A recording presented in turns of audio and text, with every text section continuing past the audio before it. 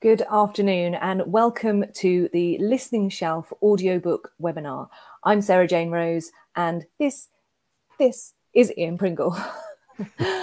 We are Listening Shelf Audio, and Ian and I have been narrators and performers for many years, and we've worked together over the last few years on a variety of projects, including audiobooks, podcasts and audio drama. And we have created Listening Shelf to bring those to you and to help you through the journey that is audiobooks, and specifically to shine a light on UK produced work and to make connections between UK writers and UK narrators. Today's webinar is going to answer a few questions for you about audiobook production. So Ian, I'll hand over to you to let everybody know what we're going to be talking about today. Yeah, thank you. So we put the webinar together because I guess usually we get asked the same questions from people who want to produce an audiobook but don't really know where to start. One of the biggest concerns, understandably, is about money. Is it going to be a really costly thing to produce, and might they end up losing money? Are they going to break even? Will this audiobook even sell if they put it out there? So these are the kind of things people are worried about.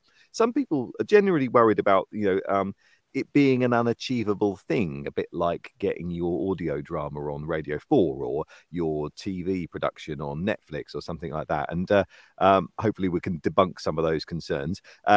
The other thing that stops people is just not really understanding the process, feeling like it's not really what they signed up to do as a writer, and it feels something that's quite a long way from what they do. So hopefully with this as well, we'll give you some better understanding of how audiobooks are made. And then the other thing is the marketplace. Where do you sell them? How does that work? How do you get on Audible? Do I need Olivia Colman to narrate it? Isn't that going to be really expensive? Is the book my genre is in a bit of a niche genre? Will that really sell as an audiobook? All of these questions we hope to answer for you today. To begin with, we thought one of the best ways to answer that would be to speak to a couple of authors who've been through this process, both self-published authors, and have had some success in producing an audiobook and working with us. So we did a couple of interviews with those people. And to begin with, we're going to show that now because we thought better to hear from them who've been through it rather than us telling you how it's going to be. So to begin with, you'll see an interview between me and Nathan Dylan Goodwin, who will tell you a bit about his work and his experience of audiobooks.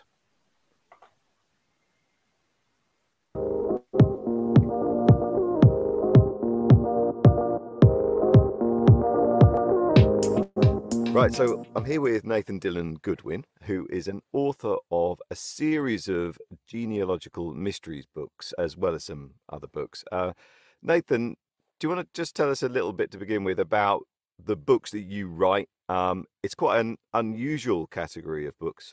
So tell us a little bit about you and how you've ended up writing in that way.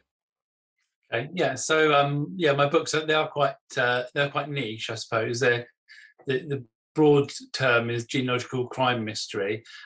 So basically, I've got a main character set in the modern day who has to solve a crime in the past using genealogy and genealogical records and DNA, and that's kind of his focus. And so in each book, he's the main character, but the past aspect changes. So the setting in the Second World War, there's one in the First World War, one in the 1800s. So there's basically a new case in each book, and he has to solve the crime using genealogy. So it's kind of a spin on the detective kind of style of writing, I guess. But it's niche, but it's a growing niche. There's quite a few of us authors out there now, and got a growing market. So it's great. And so do you have, because obviously I've narrated your books, I've read them, and the interesting thing is that there's a huge amount of knowledge and research in your books about the process of genealogy, as well as a well-written detective process as well. So do you have experience of that world outside of the kind of literature world? Yes, yeah. So I started doing my family tree when I was about 12 years old, right. And have continued it as I'm not a professional, but I've done it as a hobby since then. Right. And particularly with DNA records and the process of using DNA in genealogy, I've really tried to keep on top of that, and it's so fast changing world in genealogy, and so I've kept on top of that. And I do all the research that the character in the book does. I do it first. So if he goes to a record office or an archive or a library or a churchyard, I do all that first to make sure that the process and the records are completely correct and accurate, because my biggest readership, they are genealogists, and I know that I would be hung out to dry if I get anything wrong, you know. So Right. I make sure, that process is right. But so that kind of came first, actually, the genealogy, and then I did a master's degree in creative writing, and that was where I kind of brought the two worlds together. And I wrote the first, what would become the first book, Hide in the Past. I wrote it on that course, because I thought it'd be quite an interesting, like a spin on the detective genre. So that's where it all started, and it's going very well. That's quite, and I guess that you hear about that, and in terms of tips for authors and things like that, where to start with what you know. I guess it's a really Totally. useful place to start, and that's what you're advocating there. Absolutely. Okay, so this is about audiobooks, and you've got, is it like about 7 or 8 books in your series? Yes. It's quite a few, isn't it? 9 now. 9 now, so you're slowly turning all of those into audiobooks. What, for people that have got books out there and are thinking about doing that, going through that same process, why did you choose to begin to launch audiobooks as well as the physical and ebooks, and what's been the benefit for you, I suppose? So it took a while, actually, because I was kind of a bit reluctant, having had no experience of that area at all in audiobooks, how you go about it. And I personally have always read paperbacks. I've never been an audiobook listener either, so I just didn't have any experience in either side of the process. And just basically, people along the way kept saying, when they're coming out in audiobook, that's how I listen, or that's how I engage with books, audiobooks. So I'm not basically, I'm not going to be buying your books because I listen to audiobooks and they're not there. And so I thought, okay, let's give it a go, and just start with one and try it and see how that goes. And that was very well received, and in terms of finances, it certainly made its money back fairly quickly, and enabling me then to think, okay, then let's now work through the whole series. I think I was on maybe book 5 or 6 by the time I took that decision, so it was quite a slow catch-up process to get through the series. And so now I'm kind of on top of things, that when a new book comes out, that then goes straight into audio production. So the whole series is now available, apart from the very recent one. But and I think the listeners have gone up quite dramatically as well. I think audiobook is this very big rising market, particularly in the last maybe 3 years. And I don't know the exact figures, but I would say it's at least 10% of my earnings come now from audiobooks. It's definitely a growing market of people out there that want audiobooks and won't engage in any other way. So basically, if you want those extra people engaging with your work, then you kind of have to have the paperbacks, the Kindle, and the audiobooks. And I guess for people, so it's great to hear that financially that's been useful and you've made your money back, which I think is the baseline for most people. They don't want to lose money, obviously. But also something about how those listeners, those people that are absolutely ardent, I only listen to audiobooks, I don't pick up ebooks, I don't do those things. They are then consuming your content, and I guess they will still say to other people, "Oh, I'm reading." They use people actually who listen to audiobooks still say, "I'm reading this a particular book at the moment," and they'll mention it to other people who might be readers, who might pick up an ebook. So it's still widening your marketing, I think, to a certain degree. Yeah. Talking of marketing, did this all happen by magic? Did people just immediately start picking up and buying your audiobooks, or did you have to put any work into that? It's a bit So yes, it has taken taken a lot of work actually in the background, you know. So I contact lots of genealogical societies around the world, and I send off free copies of my books. Is one way I do the marketing. Another way is through Facebook advertising, through Amazon advertising, and that promotes the series across all three platforms. But also Audible, once a production is up and running, it's available out there, they give me, I think it's 25 promotional codes for America and 25 promotional codes for the UK to basically give it away for free. So that's really good for competitions and things. So I can say, you know, this book is has just come out, and you know, you can win a free audiobook code basically to be able to listen to it for free. So yeah, the marketing is quite it's quite rigorous, really. And I have a newsletter with about 25,000 people in it now, and so that goes out regularly with various updates on what I'm up to in my writing life. But I will always include in there I'll send a special shout out to say that the book is available now in audiobook. So suddenly I've got, you know, 25,000 people there that are aware that that's available. So yeah, it's quite a lot of work on me. Whereas if you go down traditional publishing, I believe all that's kind of carried on in-house, you know, so you wouldn't be needing to be doing quite as much background work, but it definitely is worth the investment of time, definitely. Yeah, so you're very much talking from a self-publisher's perspective and the work that you've put in there.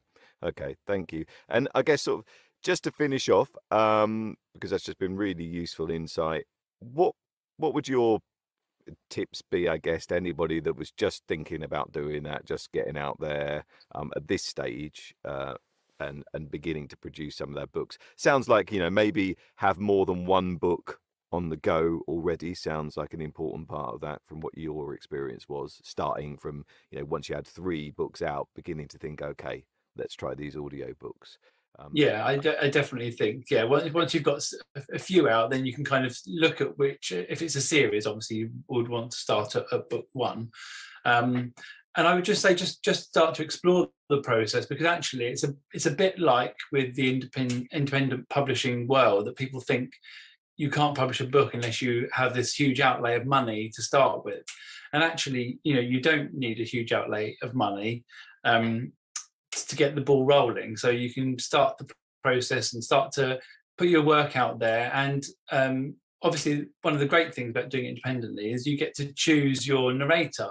So put your work out there and start to listen. You don't actually have to commit to anything at that stage. You can just say, is there somebody that I think can read this how I'm imagining it and how I think it would work as an audiobook, and then start to go through that process. And I think, yeah, explore it, choose who you think would be a good style of narrator for you, and then go for it. Basically, go for it in with one book, and then see how that goes. And then if it's successful, which I can't imagine it wouldn't be, then continue going through your body of work. Great. Okay, thanks, Nathan. And I think I mean, certainly the first book I did for you was a novella, wasn't it? And I think so if you happen to have done a short piece or something like that, then actually your outlay is quite low just to get a kind of initial sense of how's that going to work for a 2-hour book, you know. Exactly. Yeah, it isn't going to break the bank to just go for it and just see if there's a market out there. And you might. But I think most people will be surprised that, you know, there's a lot of people that just don't want to pick up a book or a Kindle, and they want to just be listening to something on their commute, or, you know, when they're working around the house or whatever. That's the way they want to read a book, engage with it. Indeed, some people do. You know, I think people are sort of in businesses, maybe cleaning or dog walking and all those kind of businesses, where actually it's a really nice thing just to be plugged in and listen to something while you're doing your job. Yeah. Yeah. Okay, that's great. Thanks very much, Nathan.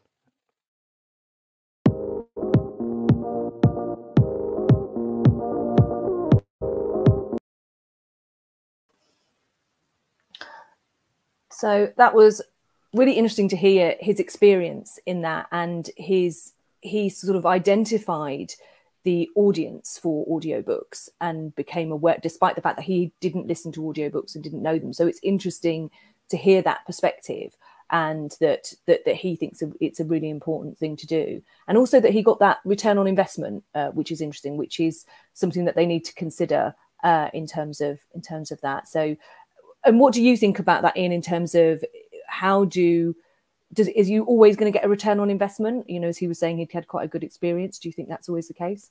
Well, I thought it was really interesting that actually Nathan had kind of guesstimated that 10% of his income was coming from audiobooks now, which correlates, I think, to figures that I've read around audiobooks being 10% of the, for want of a better word, literature, area of business. So, most of it is still ebooks, paperbacks, other forms of consumption, but 10% is audio. And because he's got 25,000 people on his email list, I suppose now it makes sense. He's going to find that 10% of the people that he's trying to get to, or the people that are interested in genealogy and also like listening to audiobooks, are going to go, okay, yeah, we'll have a slice of that. So I think if you're doing well with your current work and the current publications that you're creating, and you're building a fan base for that, then just use those figures, work it out. How many more people do you need to get before you're gonna sell those books? If it is just about profit, but of course there are other reasons why you might have an audiobook as well, because it still gets your brand into other into other areas. It gets it onto the web, onto the internet in other places. So there's benefits for that as well. And we're going to touch on that a little bit later. We're going to touch on things like marketing and platforms and sort of what your reason for producing an audiobook might be. So we're now going to go into the second interview, which talks a little bit more about the sort of collaboration and creative process between narrator and rights holder. So this is myself and Paul L. Arvidsson talking about our experiences with his book.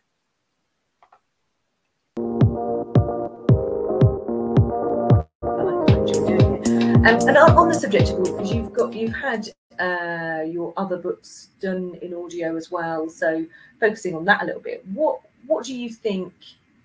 Why do you think it's important to have your work in audio? Would it have been something that you'd have skipped past, or would you always thought, oh no, there'll definitely be an audiobook? No, I think I've always wanted them to be audiobooks. The science fiction series, the shtick of the science fiction series is that it takes place entirely in the dark. So the entire series is set with no light whatsoever at all. And so all of the characters, who aren't quite human either, have this entire world that they live in, that you explore as a reader. And in a way, it kind of then had to become an audiobook, because the idea of kind of sitting down in the dark with your cans on, kind of having it all just happen in your head, is it became part of how I imagined what the thing was, and so those kind of things I think were really, really important. And I mean, if we're all about confession after a glass of wine, then I'm a theatre loving by kind of education. So I spent 3 years at Lancaster and came out with a degree in it, and then went off to become a techie.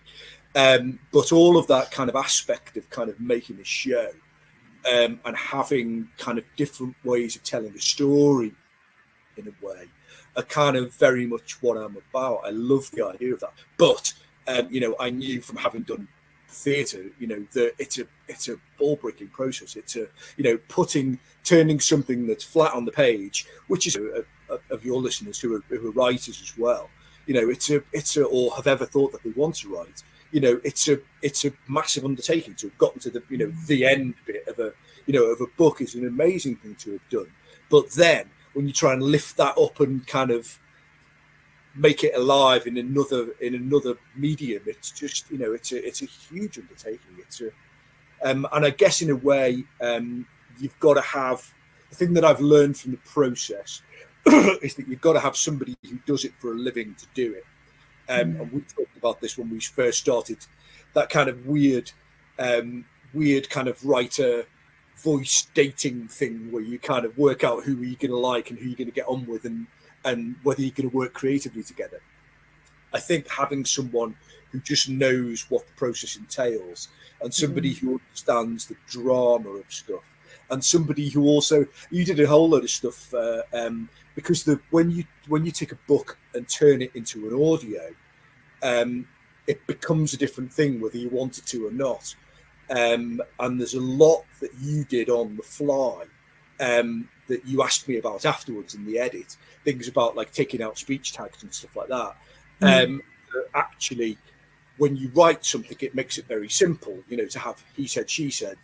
You know, you get taught in author school that, you know, that was a fad at the time, that all the speech tags have got to be he's and she's and that's it. But actually, that makes a really, really boring audiobook. You know, and it becomes irritating. And, you know, you took all of that stuff out.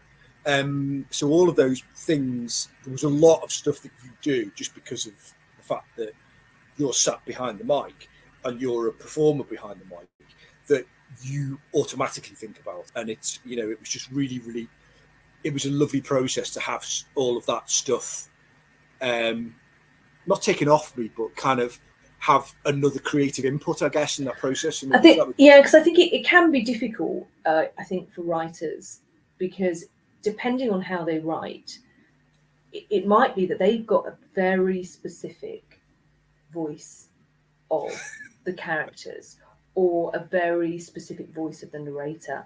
And I've known authors who've spent so long trying to find someone with that exact voice, and no one's going to have that exact voice that's in their head. So in a way, I think as a writer, if you can somehow, if you don't have it, or if you can somehow let go of it a little bit, and as you say, trust the person, choose somebody who does it for a living, and then you'll get a really good experience. But I think, it can be hard with authors where they'll like, I want this to sound exactly like this, or I want this to, and then the whole process is going to be tough. But yeah, it was nice to have that kind of free reign a little bit, really, where I'd said, should we do this, like this, and can we do that, which was nice. I don't know, I've always been a collaborator in those kind of things. I'm very much a fan of kind of, you know, you make the most of that kind of dating part of the process and make sure that you get on with the person that you're going to work with, and then you can do that. Then you can kind of throw the ball to each other, and, you know, either catch it or have a laugh if you drop it, you know. And so it's kind of I think part of that's the theatrical background, isn't it? Because if you've ever been in a show that has been a real collaborative process, and I've been in a few that have been wonderful like that, where everyone is kind of part of the creation of the show, then the thing that you get at the end is amazing, because it's been built together in this sort of synergy. Whereas if it's been, you know, you must move here on this line and do this and then it's not quite so enjoyable. And I think exactly the same for audiobooks. I've always been, I have said this before on the lives, I'm a bit of a weirdo in that I don't really listen to music. I always listen to audiobooks, and I always have. So for me, you know, I am epically passionate about them because, you know, I just think it's brilliant. I love them. So, brilliant. Can I ask you a question? Yeah. So the flip side of that is that do you ever get kind of where you've got to read a manuscript and you kind of look through it and go, oh God, look at this one? No, that never happens. No, that's never happened ever. In terms of, I guess more, I think in terms of kind of difficulty, because you get ones that are kind of, you know, it's entirely headcanon or it's one or two characters. Whereas I kind of threw you a bit of a curve, I felt, because there's like umpteen characters, and you were talking about the idea of kind of inhabiting a voice. Well, bloody hell, I laid it out there for you, because there's lots of characters. And the thing about it is that I wanted it to be filmic in the way it works in the book, but then I thought, oh God, I've inflicted this on somebody, you know, and they've got like 1 million characters, and there's kind of scenes that kind of shoot past where there's like 6 or 7 characters and you get one line. It's so much more fun having that. And actually, if you do anything, if you narrate like fantasy, it's normally bonkers, because there's like 12 dwarves and 14, you know, there'll be huge, you know, 14 elves, and all the elves are Irish, all the dwarves are Scottish, you know, but they've all got different names, and they're all in the same meeting, which is always fun.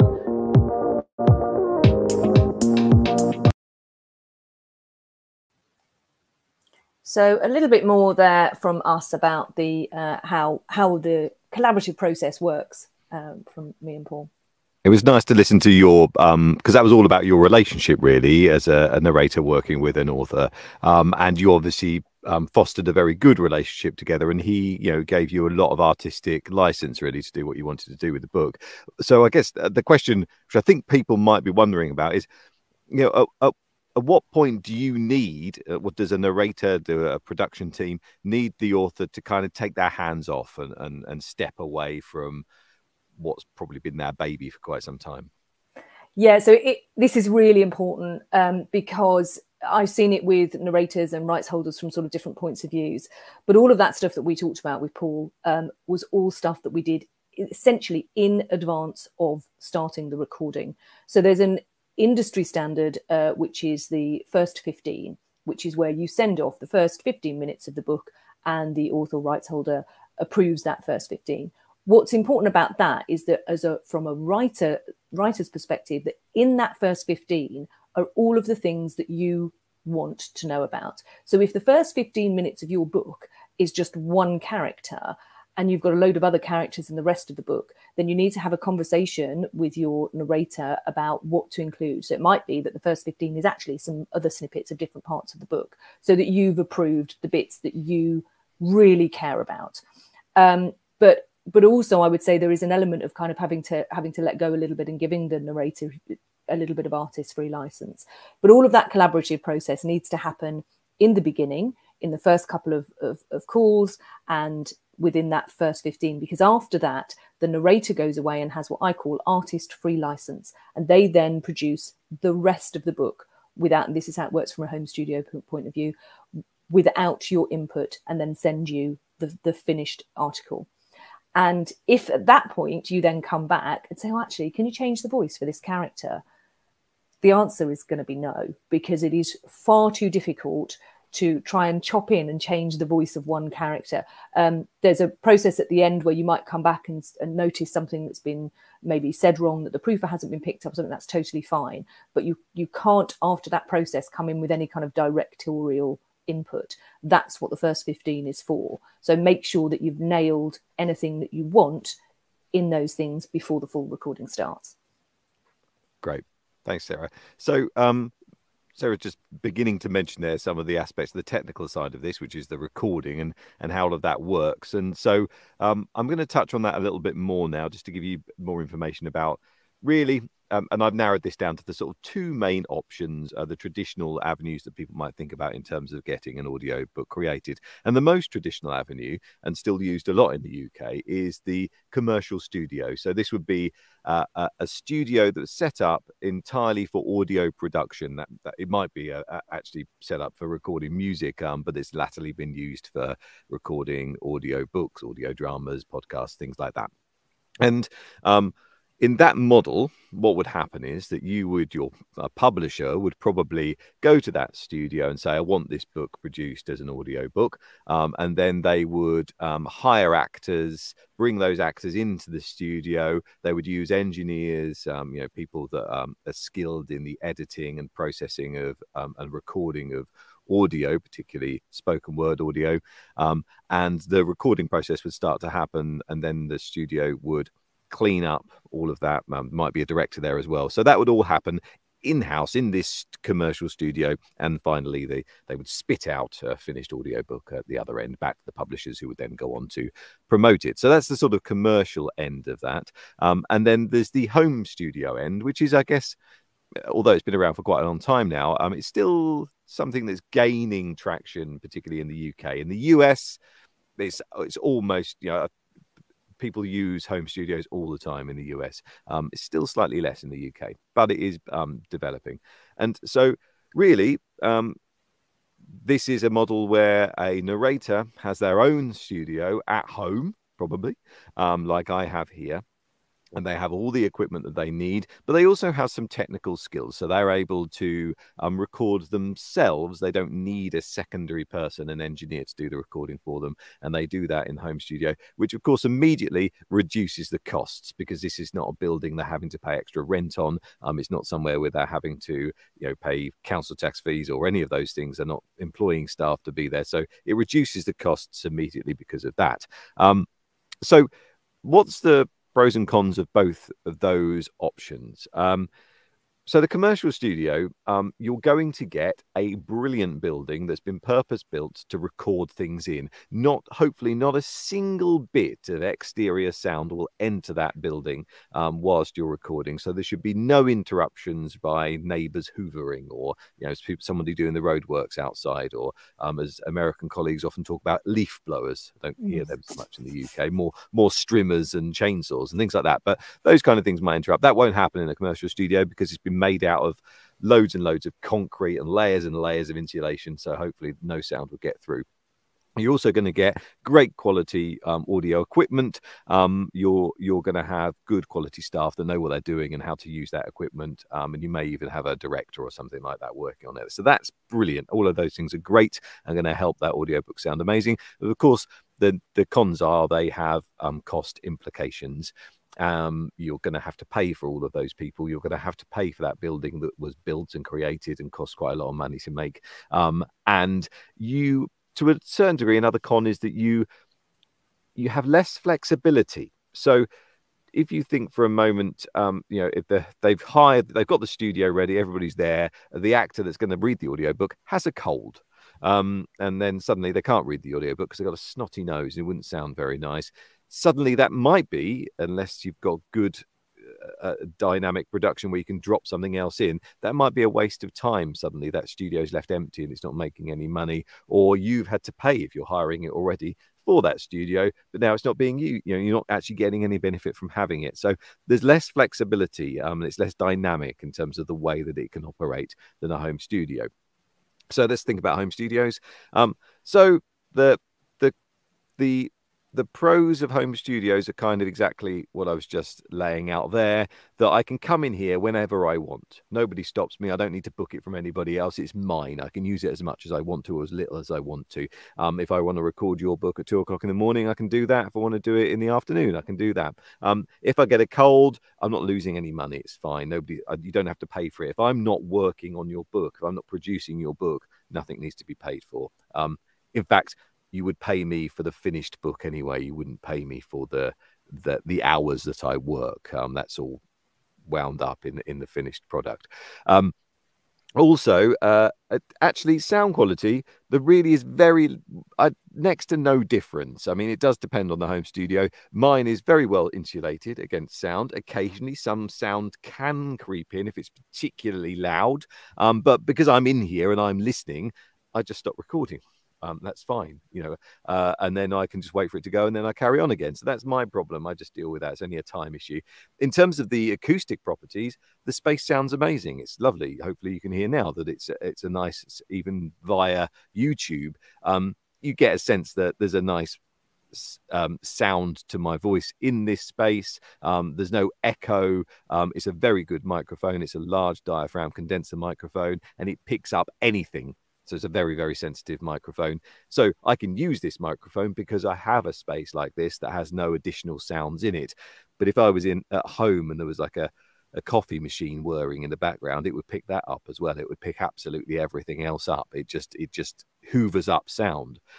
So I can use that. So they're kind of the advantages. Disadvantages are that I'm having to multitask sometimes. So not only am I performing and doing the book, I'm also recording myself. So I'm pressing keys on my keyboard every now and again to go back if I made a mistake and go back over what I just recorded. So I'm kind of operating the computer not at the exact same time, but I'm swapping between tasks as I'm performing, stopping, changing something, performing. So arguably you could say that might interrupt the flow of the performer. And I don't have, you know, an engineer doing that all for me. That would be lovely to sit here and just do the performance and let somebody else do all of the other stuff. But it's a balance. I actually think, yes, there's an impact, but it's not big enough to make a huge difference. If the book is particularly complicated, then sometimes I use a live proofer. I can have somebody connect to me remotely in the booth and they can just listen into what I'm doing and say, Ian, that's not quite making sense, and get a bit of direction anyway. So for when it's required, you can still have a director. You can even still have an engineer, because it's possible to connect over the internet and record me directly with no loss in quality. So all of those things are possible. The only real downside is potentially that lack of flow. And there's a risk, I think, really, to you trying to find somebody that's got a good studio. You're going to say, I was about to say, yeah. So I think one of the things to take into consideration when you're talking about dealing with a narrator with a home studio, which is a great option, and there are now lots of narrators with really good home studios. However, because of the way various platforms work, it's difficult as an author or somebody who doesn't necessarily know anything about home studios, audio recording, to identify whether somebody has a quality home studio. So when you're talking to narrators, when you're having those conversations, or when you're putting auditions out, then have a listen to their samples. Make sure that those samples were samples that were recorded in their home studio, not samples they had professionally recorded elsewhere. And ask them a few simple questions about their process and what they're using. You might not necessarily even understand the answers. It doesn't matter. But if they can answer the questions, then at least you are aware that you're working with somebody, and look at how much other work they've produced and who they've worked with. Quite a lot of narrators will have, you know, referrals and things that they can send to you. But yeah, do check out the quality of the home studio in whatever way you can.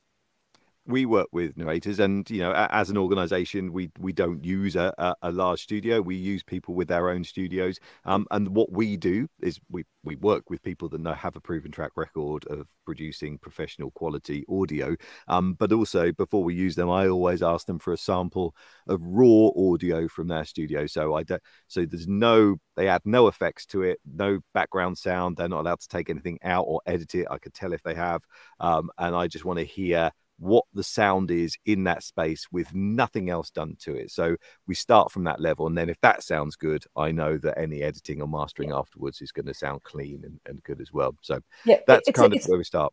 It's probably a good point, actually, to bring that in now as we're talking about it, is because Listening Shelf Audio, we're talking about audiobooks and how they're produced and what we do as a company. And obviously Ian and I are on here, but it's not just about us narrating. So we have other narrators that we know and deal with, so we can take that process a little bit away from you, so you don't have to worry about whether the narrator has a proper home studio or how to work out what the audio quality is, because we're going to do that for you. That's kind of part of our process. If you're working with us, absolutely. The other thing, and something that we've been doing more of recently, is so we've been talking about finding a narrator, but you might be thinking, well, I don't need a narrator, I'm going to do it. And you know, that's fair enough, because in some circumstances, maybe you are the right person to narrate your book. Generally, I find that people that are the right people to narrate their books, it's generally people that have created non-fiction work, and often there'll be people that it's a sort of business book of some sort, or something. That book in some way is promoting what they do for their everyday kind of living. So an example would be, I did a book recently for a woman who she is a millennial. She describes herself as a millennial with kind of expertise in financial stuff, and she does. She's often on the radio doing financial programs, talking about investment and things like that. But she's her brand. She's very much her brand. Her voice is her brand as well, because she's on the radio. So she wanted to do it herself. It was actually during lockdown. So what we did is we sent her all the equipment that she required to her house in Scotland. I'm here in Derbyshire. That included a kind of pop-up booth. So this works if you've got a house that's on a relatively quiet street, say. It won't work if you are living in a flat in a high-rise building in a big city, and upstairs you got a family of 7 with loads of kids, and downstairs you got a woman that's keeping dogs and cats and all sorts of stuff. So if it's a really noisy place, it's probably not going to work. You're going to need to get a studio somewhere else. But for a reasonably quiet residential house, it works perfectly well. We sent the equipment, including a microphone and audio interface and a microcomputer. She can plug that into the internet, and I, in my studio right here, can hear her in perfect crystal quality and record her as she narrates her book. So we did that, and it was a really good experience for her and for me, and she was able to sit in the comfort of her own home and do that. So we have that option for people that do want to narrate their own book, but have a think about, you know, are you the right person to do it? You know, sometimes some fiction books do require quite a lot of acting and performance elements to them, and maybe that's something that you're not confident with, and that's fine. Yeah, and on that subject, actually, that leads us very nicely into kind of casting your audiobook. And I think it's some really simple things about that, really, is have a think about the narrative voice in your book, very simply. You might have, depending on how you write, you might have very specific, you might have cast your book when you were writing it and have very specific famous people's voices in your head. You might need to let go of that a little bit, but it's really important for you to identify the characters and the accents in the book. And when you put out an audition, however you're going to do that, we'll talk a little bit about platforms and things later, you need to be quite specific, because there are a lot of narrators out there.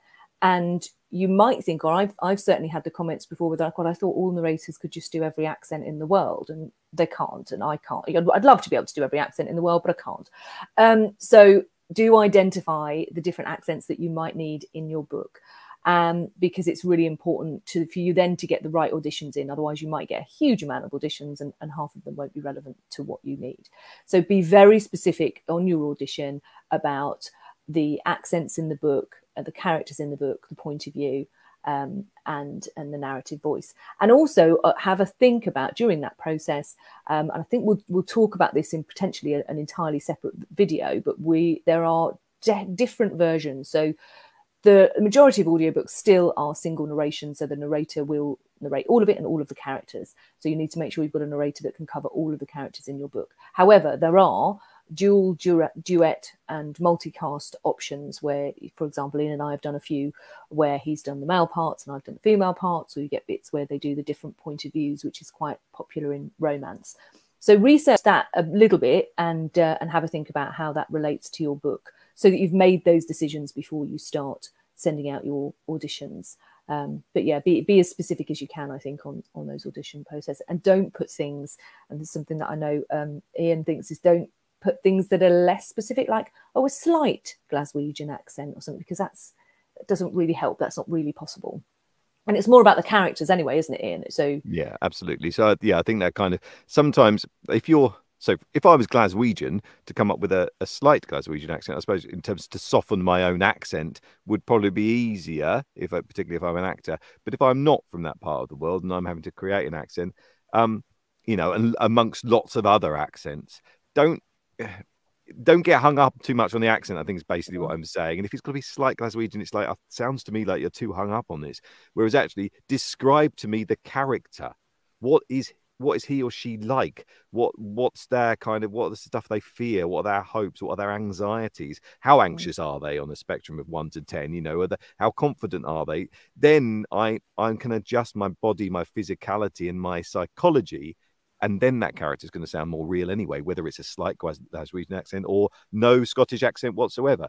So, you know, that's kind of the thing to think about. For the narrator, it makes it much easier, because if those characters are sort of well defined, and you've discussed that, as I say, in this stage at the beginning that we talked about, then even if you've got 6 characters all from the same place, all with the same accent, if they have very different characteristics, it's really easy to create, as you say, a different physicality, a different thing which comes through in the voice. So yeah, like the 7 Dwarfs, it's quite easy to do the 7 Dwarfs because they've all been given quite clear characteristics, haven't they? Okay, so and the other thing I was going to say on just on that casting thing, if you are doing this, and again at Listening Shelf, this is something we would want to take off your hands. Of course, we'd give you a say in the process, but so you didn't have to go through tons and tons and tons of auditions. But when you are listening to an audition, and particularly if you're not working with someone like us who's kind of pre-vetted the audio quality, don't listen to the auditions on your iPhone whilst sitting on a bus. You need to be in a quiet place, and ideally with over-the-ear headphones, so you can hear all the nuances of what's been recorded. Because if you think about it, if the space in which they were recording is a bit noisy, you're not going to notice that if you're in a noisy place. You know, even if you're at home and actually you've got the whir. I was trying to do it the other day. I was recording something in my office, which is next door to here, using a dynamic microphone, and I wanted to know, I wonder if that's picking up. Can I use that in places where there's a background whir from a computer? Is it picking up? So I recorded myself and then listened back and thought, well, of course I can't hear it because I'm sitting next to the computer that's whirring. So the whir's there anyway. I need to take this audio into a quieter space to assess whether there's any noise on it.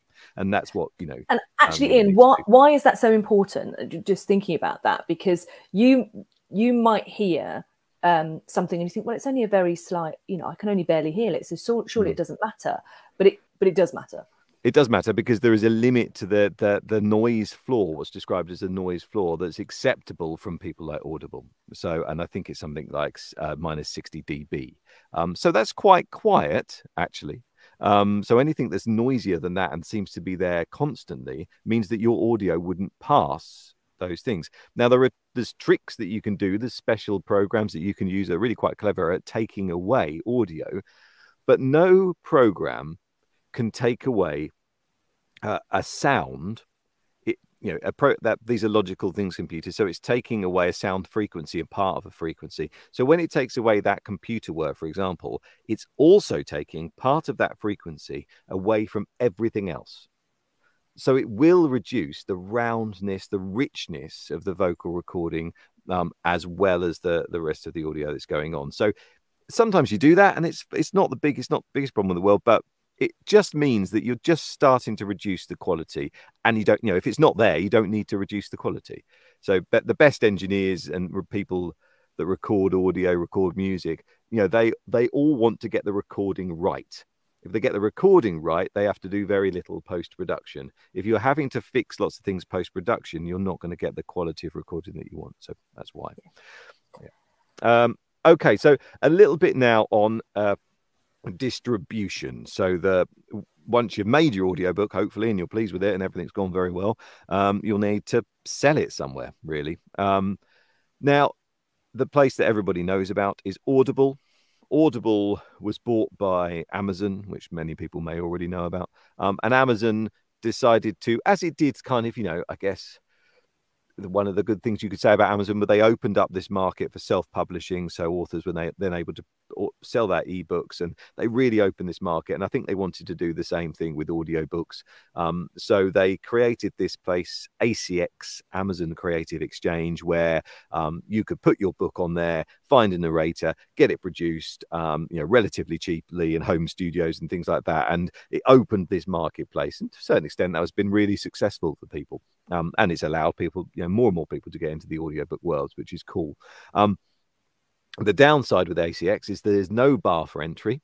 So anybody that's on there as a narrator could just put that, you know, they can just make it up. They can just record something on their phone and put it on there. I'm not saying they'll get work, but it's a lot of people, and nobody's really checking the standard of them as narrators. When they finish producing a book, ACX do check the standard of that, and it won't get through if it's not good enough. But that's a bit late for you if you've already paid for it. So, you know, that you don't want it to work that way. But lots of people still use ACX.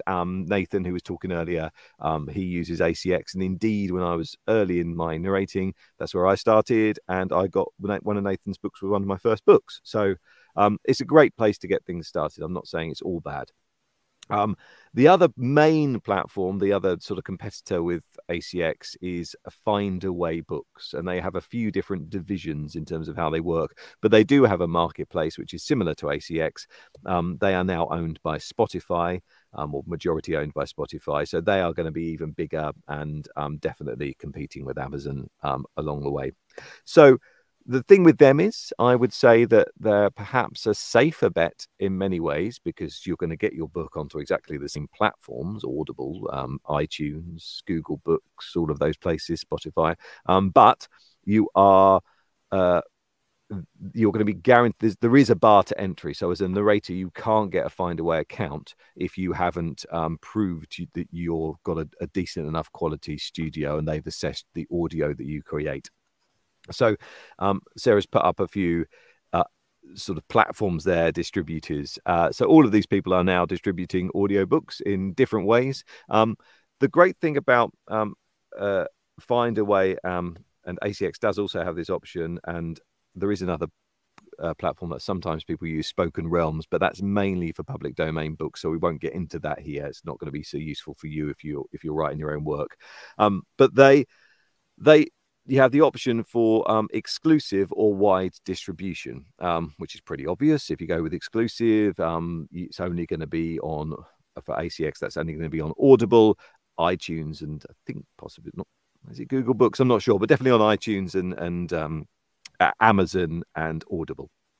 And so if you go for that, they're massive platforms, still a huge majority stakeholders in terms of the audiobook world. And you get a slightly better deal in terms of the revenue you get back for the sale of your book. So, there's an argument that maybe that's one way to go. The other option is wide distribution, where you get slightly less back on the revenue of your books, but it goes to a far wider group of suppliers. I think personally, if I was doing that, this is the way that I would go now, because I think more and more people are becoming aware of different platforms. They're developing their favorite platforms, so people that they would rather get their audio content from. And as always happens with these massive organizations, some people are less than happy with the way that Amazon has conducted itself and might not want to purchase from those platforms. So you access a group of people with different requirements, different needs as customers if you go with wide distribution. It also gives you the opportunity to sell the book directly yourself, which you can do. It's not that difficult to create an audiobook file and sell that on your website, and people can download it directly from you, and you can take all of the profits from that sale once you've paid for your production of your audiobook. So it's really worth considering, especially if, like Nathan, you've got 25,000 people, you've got people visiting your website, you may well sell some of them. And it's something you obviously have control over pricing, which is one of the things that you don't have control of with Audible. Yeah, good point. Absolutely, they'll price it for you, and sometimes people think, God, it's way too expensive for my book. I don't want to sell it at that price. So yeah, you can take control of that by selling it yourself.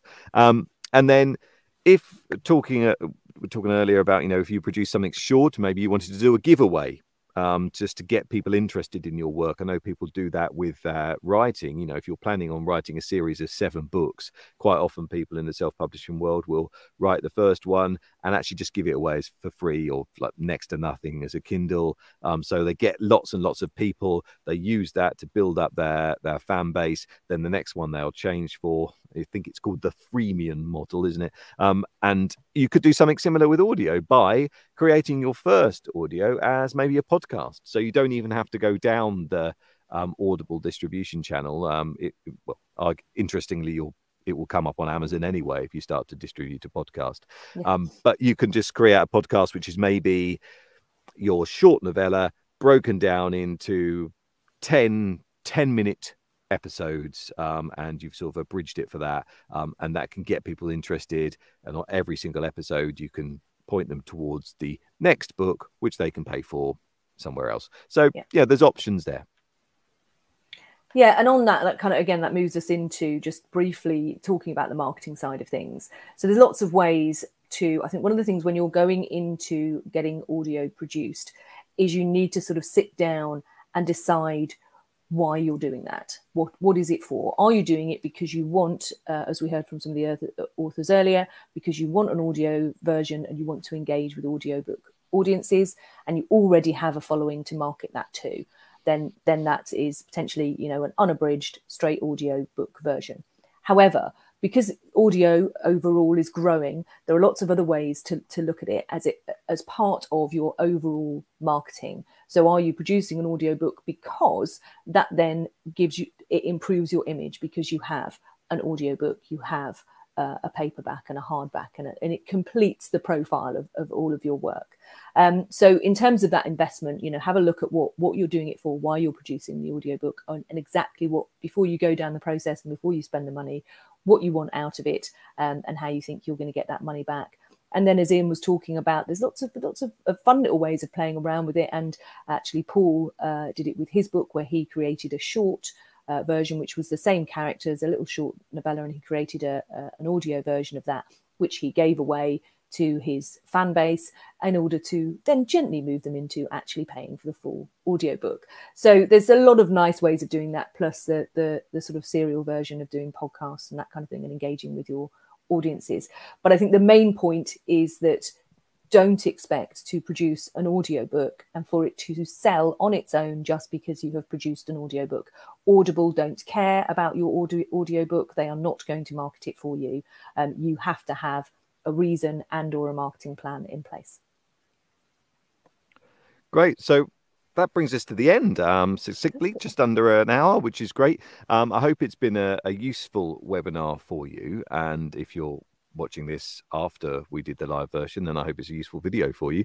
And really just wanted to say towards the end of this, at Listing Shelf, at the moment, we're a production company, so you can come to us. If you have an audio book or an audio drama or something you want to produce, we can do the work to produce that for you and charge you for that process.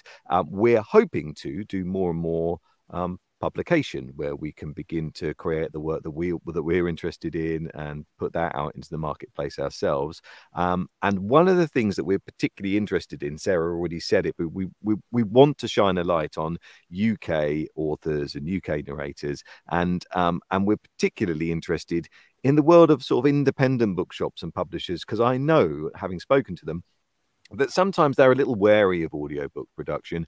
It feels to them like people click on links and just get taken off to Amazon, and they lose them as customers, and they want people to come into their shops, and they feel that audiobooks aren't the kind of thing that bring people into their shops. And I can understand that. So we're working on a model where we can take a listening shelf, a literal shelf, a bit like a listening post, into an independent shop and have 3 or 4 titles available on there that people can listen to a sample of in the bookshop, and if they want to, they can buy a little card in there, take that home and download the book. And so therefore the transaction actually happens within the independent bookshop. So we're kind of excited about working like that and trying to diversify the culture of audiobook consumption a little bit. Yeah, and I think for us, it's about engaging with independent authors, independent publishers, and independent bookshops, and trying to sort of bring that all together. Because, as you say, because Audible have dominated the market, they're this big giant.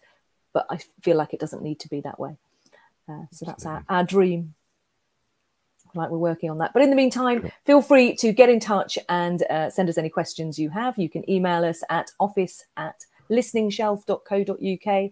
And you can also book a consultation. So if you are thinking about getting into audio and you're kind of ready to take the next step, then feel free to send us an email, and either Ian or I will come back to you and we can have a video chat with you. Absolutely. Right. Thanks very much. Have a great day.